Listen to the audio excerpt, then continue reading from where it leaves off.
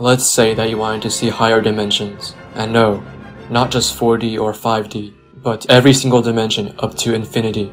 However, if we use the traditional projection formulas, we will quickly encounter some major issues. Firstly, drawing objects in very high dimensions is not an easy task. Let's use a hypercube as an example. The number of points in a hypercube doubles for every dimension added. So, a 4D hypercube has a manageable 16 points, a 5D one has 32 points, a 6D one has 64, and so on. Eventually, when we reach 30 dimensions, we will already have over 1 billion points to render, and many, many more edges. Drawing objects with this many points and edges would take no less than the world's best supercomputers. But what if we didn't have to draw every single point and edge? What if we set the rotations for every dimension to look at the hypercube from the corner? Well, that is exactly how the algorithm I'm explaining today works. Disclaimer: please note that I am still working on the algorithm and is currently only completely accurate to 9 dimensions. However, it can still give you a pretty accurate idea of how very high dimensions would look. Anyways, take a good look at this 8D hypercube viewed from the corner. What do you notice? You notice patterns. So many patterns that it becomes confusing to look at. For example, we can see that there are 16 octagons facing inward on the hexadecagon. In addition to octagons, there are also 16 squares on the sides. We can see that from each vertex of the hexadecagon, there are 8 lines going outwards, dividing the angle into 7 equal angles. We can see that there are 2 rings of pentagon-ish shapes. Now, look at this 7D hypercube. Similarly to the 8D hypercube, there are 14 heptagons facing inwards, but this time they touch the center. Also, similarly, you can see 7 lines coming out of each vertex of the tetradecagon, dividing the angle into 6 parts. However, one major difference is that there are no squares on the sides of the tetradecagon. Instead, there are parallelograms. Because of the major differences between even and odd dimensions, the even and odd dimensions will require slightly different algorithms. There is definitely a way to improve this and combine them into the same algorithm, and I will try and find one in the future. Anyways, I will start by explaining the odd algorithm. This algorithm is only used for odd dimensions, such as 1, 3, 5, 7, and so on. Let's first use this 5D hypercube. We first must find the side length. To find this, we must know the radius of the shape. Let's set the radius to 180. Now, to find the side length s, we use 360 times sine of 90 over dimension to get 111.246. Then, we must find the number of iterations to draw. This is because many of these shapes cannot be drawn with only one layer of calculations. We can find this using the floor of dimension over 2, which is 2. Now, we can begin drawing, starting on the 0th iteration. Firstly, set the angle, which we'll call theta, to 0. Next, we must find the number of parallelograms to draw. This is 2 times ceiling of dimension over 2 minus 3 plus iterations times 2. Plugging in 5 for the dimension, we get 3. Next, find the starting point. X equals 180 times sine theta minus 90 over dimension, and y equals 180 cosine theta minus 90 over dimension, which is negative 55.623, 171.19. Using this point as the top left corner, draw a parallelogram with the interior angles of 90 minus 90 over dimension, which is 72 for 5D, and with the side length s. Then, starting from the same point, draw a line pointing at 180 minus 90 over dimension plus, in parentheses, 180 over dimension times floor of dimension over 2, which is 234 degrees, with the same side length. Now, draw another congruent parallelogram starting at the endpoint. But for the odd dimensions, we only draw the number of squares minus 2. However, if we were in higher dimensions, then draw more squares, each time decreasing the angle of 180 over dimension. Anyways, here's an example of the 0th iteration with 7 dimensions. As you can see, there are 5 squares, but only 3 are drawn. However, the 2 omitted squares have to be specific. They are always the 2 squares that have an angle closest to 180. Anyways, the first square is at an angle of theta plus 180 minus 90 over 7 plus 180 over 7 times floor of 7 over 2, which is 244 and 2/7 degrees. The angle of the second square is 180 over 7 less than 244 and 2/7, which is 1710 minus 180 over 7, or 218 and 4/7.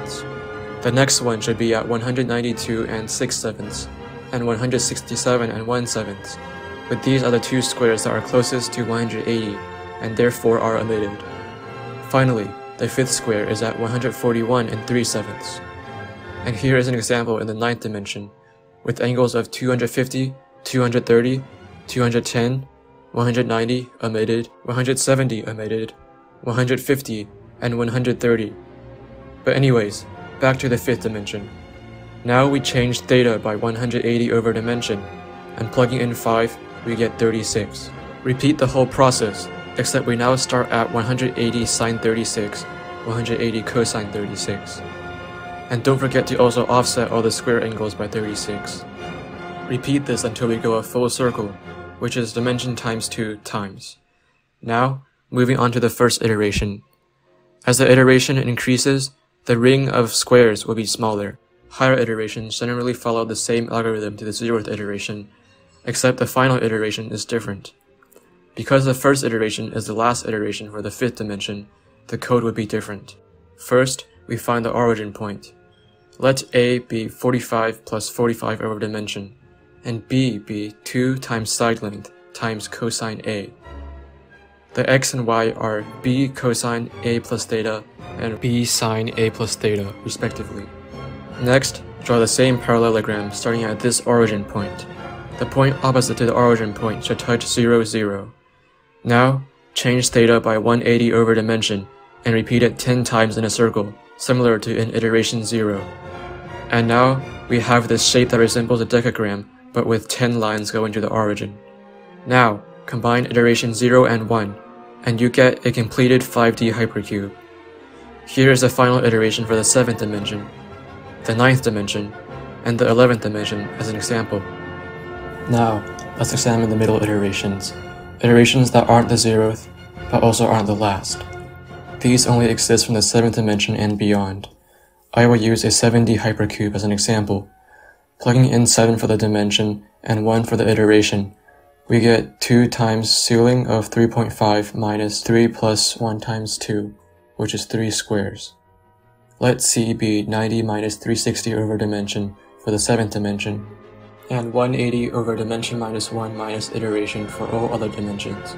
This part is most likely kind of wrong, because the 7th dimension shouldn't need an exclusive formula, and I will hopefully find a fix to it. Anyways, the first square angle is theta plus 180 plus c. Then for each square, the angle decreases by c, so we would end up with the angles of 218 and 4/7, 180, and 141 and 3/7. Finally, omit the square with an angle of 180. Now here's an example of the first iteration with the 9th dimension, and the second iteration. The 0th, 1st, and 2nd iterations for theta equals 0 would look like this. And here is a complete 7D hypercube with all 14 thetas. And that's basically it for the odd algorithm. Time for the even algorithm. The even algorithm only works for even dimensions such as 2D, 4D, 6D, 8D, etc. Let's use the 6th dimension as an example. First, find the side length. Assuming the radius of the dodecagon is 180, the side length is 93.175. Let theta equal to 0. The starting point is x equals 180 sine theta and y equals 180 cosine theta, which is 0, 180. The total number of iterations is dimension over 2 minus 1, or 2. Let's begin at the 0th formula. The number of squares uses the same formula, which gives us 3 squares. First, draw a square with side length s at an angle of theta plus 90 over dimension, so 15 degrees. The first square angle is theta plus 270 minus 90 over dimension. Plugging in 6 for dimension, we get 0 plus 270 minus 15 equals 255. Once again, the next square is 180 over dimension less. This gives us 225 for the second square, and 195 for the third. Next, we omit the square with an angle closest to and greater than 180. In this case, it is 195. For even dimensions, we only have to omit one square. Now, increase the theta by 180 over dimension and repeat this dimension times 2 times. And that is iteration 0 completed. Now, we must find the starting point for higher iterations. Let a equal 2s times cosine 90 minus 180 over dimension. Let b equal 1 minus 1 minus a over 180 to the power of the iteration. The x and y will be sine theta minus sine theta plus 90 over dimension times b, and cosine theta minus cosine theta plus 90 over dimension times b, respectively. Finally, draw the square at an angle of theta plus 90 over dimension. Repeating this 12 times gives us this shape, resembling a dodecagram within a 12-pointed star. Now, combine the two iterations, and here is a complete 6D hypercube. Assuming the first iteration wasn't the last iteration, you would also have to draw dimension minus 3 plus 2 times iteration, or 3 squares, and omit the one greater than and closest to 180, just like before. And that is it for the even algorithm. I understand that the algorithms were complicated, and even wrong in some parts, but keep in mind that I am still working on them and trying to find solutions. To sum it up, using this algorithm can make it drastically easier to render hypercubes in very high dimensions by constructing them with geometric shapes rather than by using the complicated projection algorithms. Hopefully in the future, I will improve this algorithm and make an updated explanation video. Until next time, bye.